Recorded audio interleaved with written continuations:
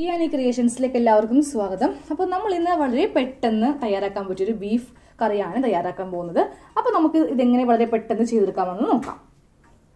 അപ്പോൾ നമ്മുടെ ഇന്നത്തെ റെസിപ്പിക്ക് ഞാനൊരു 500 ഗ്രാം ബീഫാണ് എടുത്തിരിക്കുന്നത്. ഇനി ഒരു കുക്കർ ഇതുപോലെ വെക്കുക. കുക്കറിൽ വെള്ളമൊക്കെ ഉണ്ടെങ്കിൽ നന്നായിട്ട് പറ്റണം. അതിലേക്ക് നമുക്ക് എണ്ണ ഒഴിച്ചു കൊടുക്കാം. അപ്പോൾ എണ്ണ നിങ്ങൾ ഏതെണ്ണയാണ് യൂസ് ചെയ്യുക അത് ഒഴിക്കാം. ഞാനിപ്പോൾ ഓയിലാണ് ഒഴിച്ചിരിക്കുന്നത്. എണ്ണ നന്നായിട്ട് ചൂടാവുമ്പോൾ അതിലേക്ക് 2 വലിയ സവാള ഇതുപോലെ ഇട്ട് കൊടുക്കണം. അപ്പോൾ നമ്മൾ ഇന്ന് 500 ഗ്രാം ബീഫാണ് വെക്കുന്നത്. പക്ഷെ അത് കറി വെച്ച് കഴിയുമ്പോൾ ഉണ്ടല്ലോ അത്യാവശ്യം നല്ല തിക്ക് ഗ്രേവി ആയിട്ട് നമ്മൾ വെക്കുന്നത്. അപ്പോൾ ഏകദേശം കുറച്ചധികം കറി നമുക്ക് ഉണ്ടാവും. ഇതിലേക്ക് 2 പച്ചമുളക് ഇതുപോലെ നീളത്തിൽ അരിഞ്ഞത്, പിന്നെ ഉണ്ടല്ലോ ഒരു വെളുത്തുള്ളിയുടെ പകുതി വെളുത്തുള്ളി ഇതുപോലെ ചതച്ചെടുത്തത്, അതുപോലെ തന്നെ ഒരു വലിയ കഷ്ണം ഇഞ്ചിയും ഇതുപോലെ ചതച്ചെടുത്തത് ഇതിലേക്ക് ഇട്ട് കൊടുക്കാം. അപ്പോൾ ഇഞ്ചി ഇടുമ്പോൾ ഇതുപോലെ എന്താ പറയുക, കട്ട പിടിച്ചിടരുത്, ഇങ്ങനെ അലിയിപ്പിച്ച് വേണം ഇടുവാനായിട്ട്. പിന്നെ ആവശ്യത്തിനുള്ള കറിവേപ്പില, ആവശ്യത്തിനുള്ള ഉപ്പ്, ഇതിലേക്ക് 2 വലിയ തക്കാളി നന്നായിട്ട് ഇളക്കി മിക്സ് ചെയ്യണം. അപ്പോൾ നമ്മുടെ സവാളയും തക്കാളിയൊക്കെ ഇതുപോലെ ഒന്ന് ഉടഞ്ഞു വന്നിട്ടുണ്ട്. ഈ ഒരു പാകം നമുക്ക് മതി. ഇനി ഫ്ലെയിം കുറച്ച് വെച്ചിട്ട് നമുക്ക് ഇതിലേക്ക് എല്ലാ മസാലകളും ഒന്ന് ആഡ് ചെയ്യാം.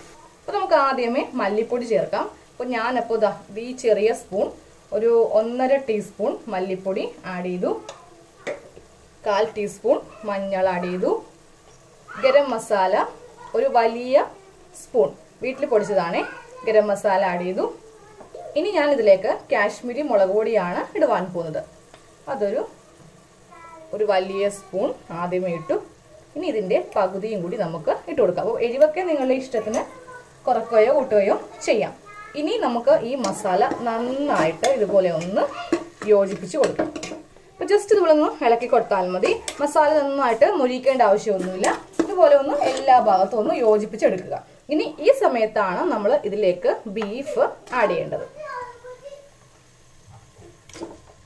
ഇതിലേക്ക് നമ്മൾ വെള്ളമൊന്നും ഒഴിച്ചു കൊടുക്കരുത്. ഇനി നന്നായിട്ട് ബീഫ് ഇതുപോലെ ഒന്ന് ഇളക്കി കുക്കറിൽ ഇതുപോലെ മിക്സ് ചെയ്തെടുക്കണം.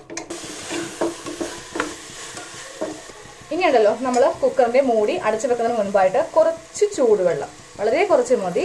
ഇറച്ചിയിലൊക്കെ ഇഷ്ടം പോലെ വെള്ളം ഉണ്ടാവും. പിന്നെ തക്കാളിയുടെ വെള്ളമൊക്കെ നന്നായിട്ട് ഇറങ്ങി വരും. വളരെ കുറച്ച് വെള്ളം ഇതുപോലെ ഇട്ടിട്ട് ഈ കുക്കർ നമുക്ക് മൂടി വെക്കാം.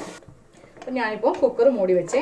അപ്പോൾ നിങ്ങളുടെ ബീഫ്, അതായത് നിങ്ങൾ വീട്ടിൽ വെക്കുമ്പോൾ ബീഫിനൊരു വേവ് ഉണ്ടാവുമല്ലോ, അതനുസരിച്ചിട്ട് വെക്കുക കേട്ടോ. അപ്പം ഞാനിപ്പോൾ ഒരു 5 വിസിൽ ആദ്യമേ എടുത്തിട്ട് ഫ്ലെയിം കുറച്ച് വെക്കും. ഒരു 10 മിനിറ്റ് കുറച്ച് വെക്കും. അങ്ങനെയാണ് ഞാൻ വീട്ടിൽ ബീഫ് വേവിക്കുക. അപ്പോൾ നമ്മുടെ ഇറച്ചി നന്നായിട്ട് വെന്തിട്ടുണ്ട്. അപ്പോൾ നമുക്കിതൊന്ന് തുറന്ന് നോക്കാം. നല്ല അടിപൊളി തിക്കായിട്ട് നമ്മുടെ ബീഫ് വെന്തിട്ടുണ്ട്. അപ്പോൾ നമുക്കുണ്ടല്ലോ ഇനി ഈ സമയത്ത് ഉപ്പ് നോക്കാമേ. അപ്പോൾ നമ്മളിതിൽ വളരെ കുറച്ച് വെള്ളമേ ഒഴിച്ചുള്ളൂ.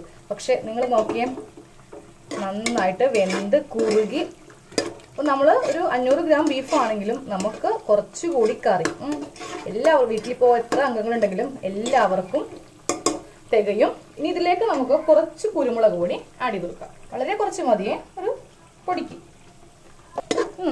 നന്നായിട്ട് ഇളക്കിയെടുക്കാം. ഇപ്പോൾ കറക്റ്റ് ഇപ്പോൾ എനിക്കുണ്ടല്ലോ ഒരു ഹോട്ടലിൽ പോയൊരു ഫീലാണ്. നല്ല ടേസ്റ്റ്, നല്ല സ്മെല്ല്. ഹോട്ടലിൽ നമ്മൾ ചെല്ലുമ്പോൾ ഭക്ഷണം കഴിക്കാൻ ചെല്ലുമ്പോൾ ഒരു പ്രത്യേക സ്മെല്ലായിരിക്കില്ലേ ബീഫ് കറിക്ക്.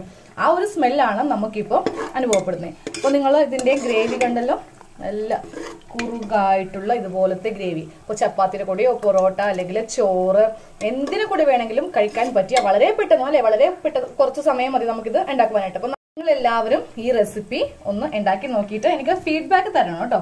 അപ്പോൾ നമുക്ക് അടുത്തൊരു വീഡിയോ ആയിട്ട് കാണാം. താങ്ക്